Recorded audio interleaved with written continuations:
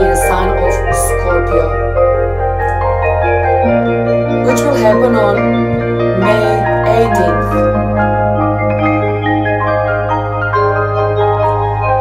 Just, guys, you heard this, such a beautiful music. I tried, to describe, what this full moon in the sign of Scorpio basically is all about. And since music is so very powerful, you can feel this mysterious type of, energy, like something is wild in the air, something is very edgy, there's, sense of mystery, something is happening, still maybe it's not very tangible, but soon will become very, very tangible. So my dear friends, please stay tuned until the very end of this video, because you ain't gonna understand how powerful this full moon in the sign of Scorpio is really. Okay, so full moon in Scorpio, 27 degree, and I will describe, I will translate, I will talk about every single aspect of this big celestial event. Okay, so guys, every single time when astrologers talks about, Scorpio type of energy, and let me just remind you, you are not only a sun sign, you are all 12 zodiac signs. So look in your natal chart where you do have Scorpio. First, second, third, fourth, fifth, sixth, seventh, and so on house. Because in this house, the biggest change probably will happen. So first of all, what is Scorpio? Guys, you can see a chart in front of you. So you can see, my dear friends, 8th house right in here. This is 8th house in natural so-called astrological chart. And 8th house is about sharing something with one person or maybe with a group of people.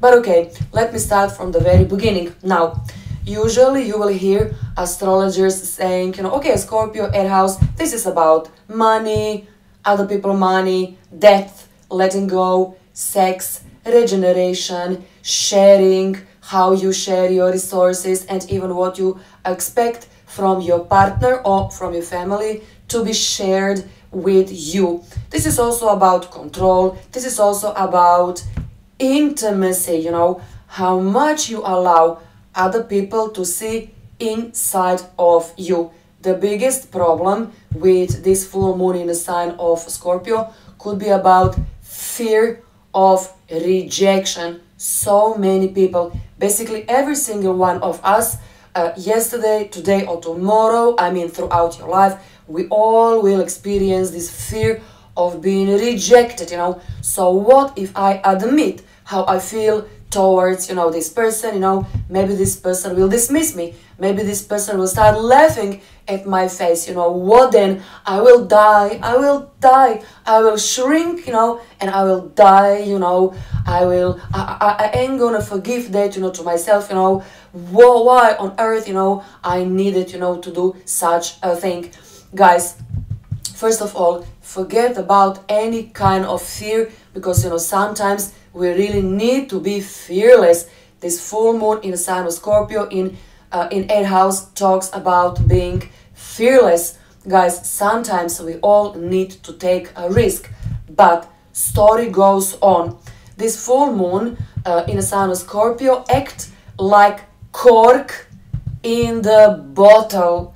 You heard me well, okay? This is like bottle of champagne, and this is you emotionally vulnerable, but at the very same time you are very excited, and this is you like shaking to the core. You've been like a bottle of champagne, and of course, this cork in the bottle will explode in one moment. This is exactly what will happen. So guys, forget about fear, take your risk, and simply, do, say or admit how you feel, because you can't live that much longer with such an emotional pressure inside of you. So put an effort and go through, no matter what. Simply take a risk.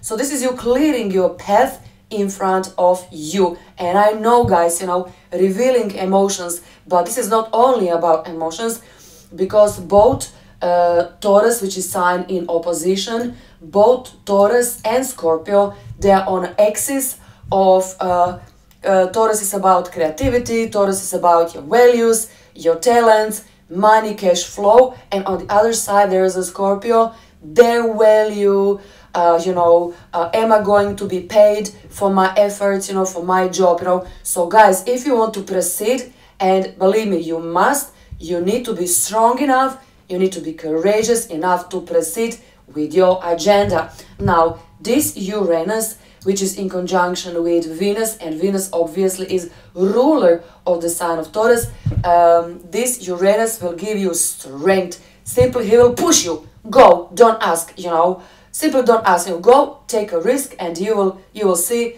that, you know, it will pay off. Mercury in the sign of Taurus, also in this second house. Mercury is just in here.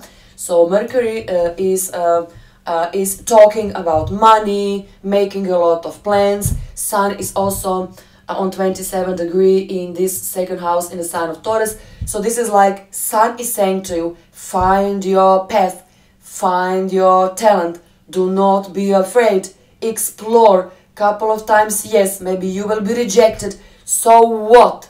So what? Try again, again and again, again, again and again. One day, and probably soon, you will find your path, you will find your talent, and you will start earning a lot of money. By the way, in the next 1 year, you will find out this partner, friend, colleague, whoever this person might be, are they with you because of your money and your talents, or are they like truthful friends? This is also, guys, you know, what you need to learn with this full moon in the sign of Scorpio. If I need to put like a title to this video, and of course I must do that, probably I will put like, you know, breaking free from stagnation, emotional stagnation, and another title could be like Fortune favors the bold. You see, guys, try to feel this energy. And of course, this is not a gift, you know, this is something that you will get, but only if you are ready to put big effort to basically what you want to achieve. People are very fearful of 8th house because 8th house is karma of relationship in your life from the very first day on the planet Earth until the very last day on the planet Earth. So guys, I think that you heard so many times, okay, 8th house, you know, in 8th house you can find occult knowledge, occult science, and occult means hidden. Everything that you try to hide, even from yourself, but in vast majority of examples for other people, this full moon simply will put a limelight, you know.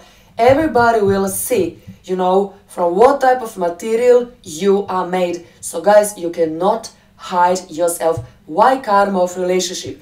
People are fearful of 8th house or Scorpio house because in this house we try to put, hide, and even to forget all mistakes, fears, any type of bad things that maybe we have done in our previous life, and full moon simple will put that on the surface. Guys, this is big, powerful celestial event. Once again, you don't need to be afraid because nobody wants to punish you. This is only God and Cosmos wants to teach you something. So be bold. Admit. If you have anything to admit, simply do that, and do that now, okay?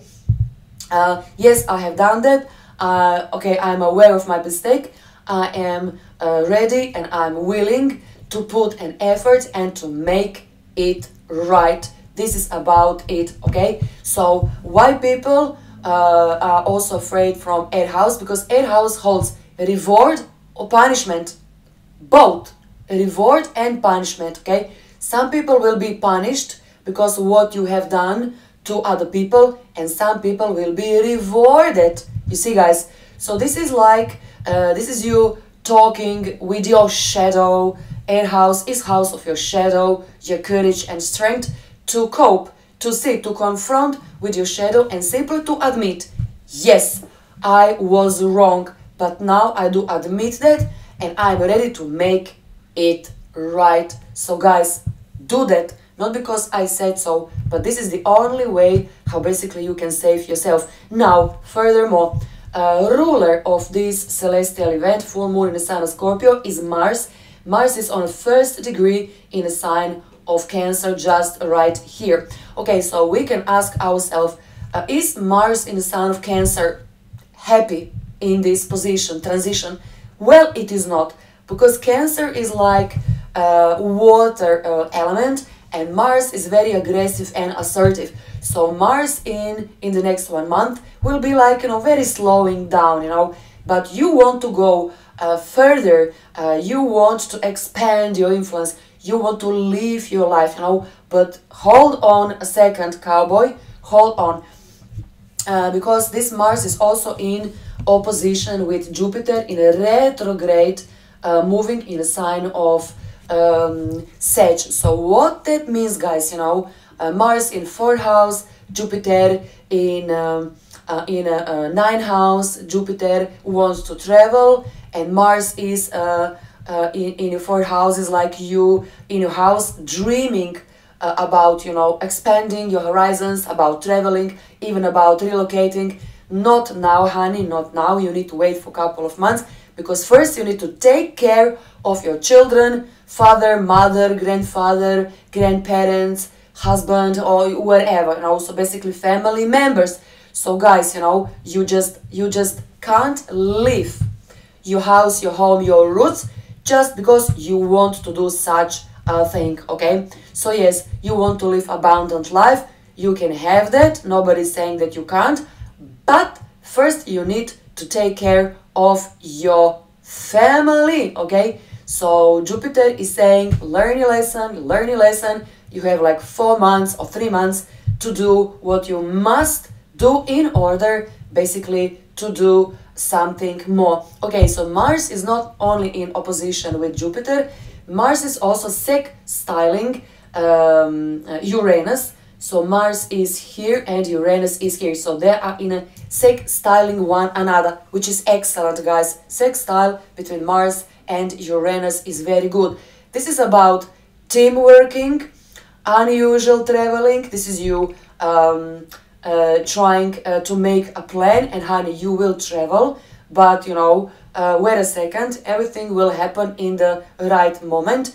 Also, you can meet a foreigner, you can meet somebody who is really completely different than you, very unusual person, but all at once. You want all at once, so probably ain't gonna happen, because you need to take care of something. Could be family, could be some legal matter, could be you selling your house. So Jupiter, which is in opposition with Mars, is saying, in a couple of months, and only then you will understand why God is like, stopping you. Not now, but then, okay? So Mars is also squaring Chiron. Mars here in sign of Cancer, and Chiron is here in a sign of Aries. So they are making a square, okay? But what that means?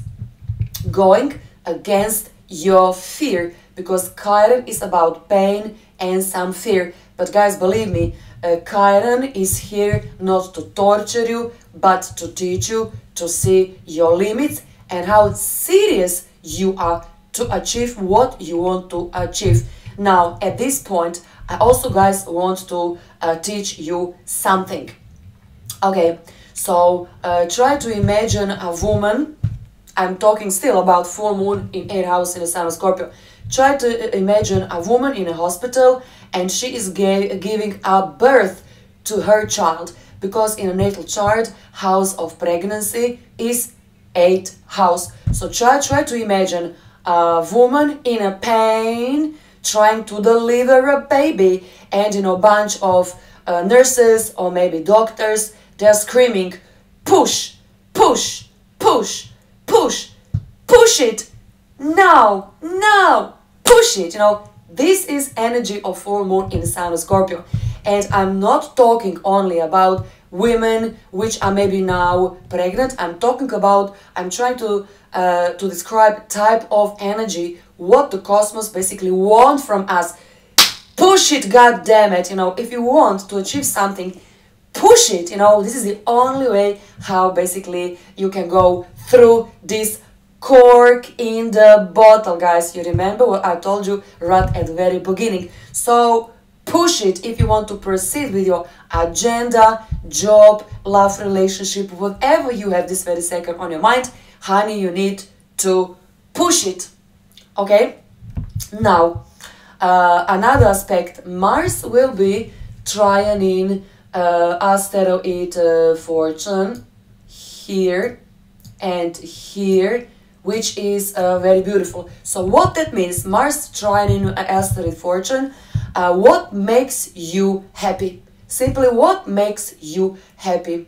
Okay, why this is important? Because asteroid fortune is in a 7th house, Mars is in a 4th house. So this is you being, you know, in a relationship with someone who basically is making you happy, but probably your friends or maybe even your family members ain't gonna like your partner or your friends or your lover or whoever basically this person is, you know. So, but the cosmos is asking you, you know, if you are happy with this person, then honey, push it. Do, you know, move the mountains, you know, because of this person. Because this is exactly what this person will do for you. So, honey, push it, you know, fight for your love. And another very beautiful and powerful aspect is Mars. Once again, Mars, everything is happening around this. Mars is in a sextile with Venus in the sign of Taurus, guys. This is big. For so many of you, this could be love at the first sight, but above all,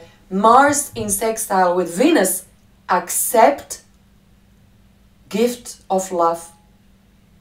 Because as far as I can see, nobody else around you will do that. So you need to be who you are. You need to have integrity to fight against maybe the whole wide world in order to protect, because you will come to conclusion it is worth of my pushing and fighting for this person. Guys, whatever I said goes for you and for a person who is like your current partner or maybe somebody who will push it because of you. Guys, I told you at the very beginning, there is a big risk at stake. So somebody just might be very brave because of you taking big risk just to be with you, okay? But also everything what I'm saying, guys, you need to apply on your life. Could be family, some matter, love relationship, business, any kind of relationship with your marriage partner, could be also ex, could be current, or also could be somebody completely new. So love at the first sight, this person quite very easily could be your colleague. Love at the first sight in very unusual circumstances with very unusual person, and like, you know, nobody will see through your eyes, you know, how you see and how you feel. Other people ain't gonna see that. So obviously you need to fight, you need to push it, you know, for this love relationship. Okay, so now in a short, let me just explain what that means. Full moon in a Scorpio on 27th degree, particularly degree. This is love relationship based on emotional compatibility. Usually when I say such a thing, the people usually translate, because Scorpio house is house of sex among many other meaning. So this is like a love relationship based on sexual relationship. Is it good or is it bad, or is it only sex, or maybe is connected with emotions and love?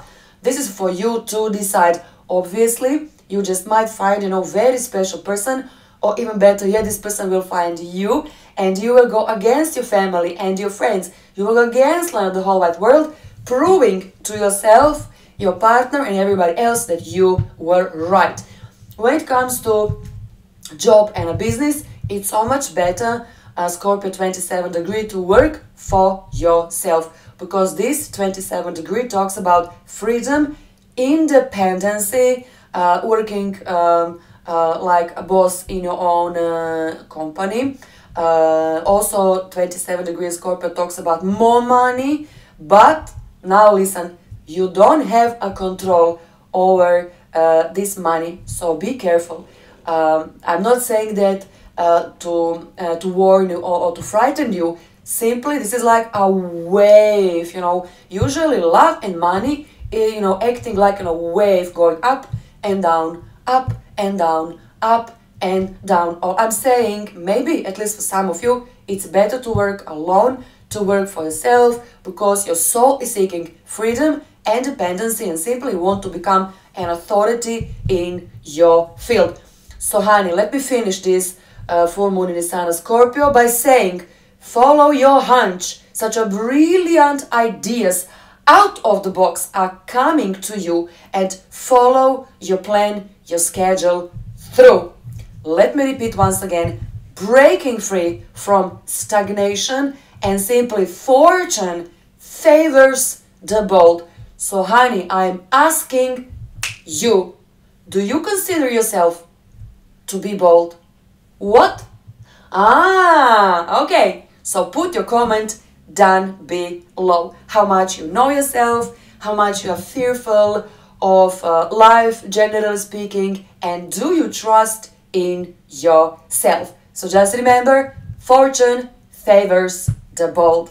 And this is full moon in the sign of Scorpio. Okay guys, thank you so very much for stopping by on my channel. Call me, book a private reading. We'll talk about astrology and tarot. Make sure to subscribe on my channel. And please guys, share this video with your friends. I'm sure your friends need to hear very powerful explanation about full moon in the sign of Scorpio. Until next video or opportunity to talk with you, I'm sending you my blessing. Take care. Bye.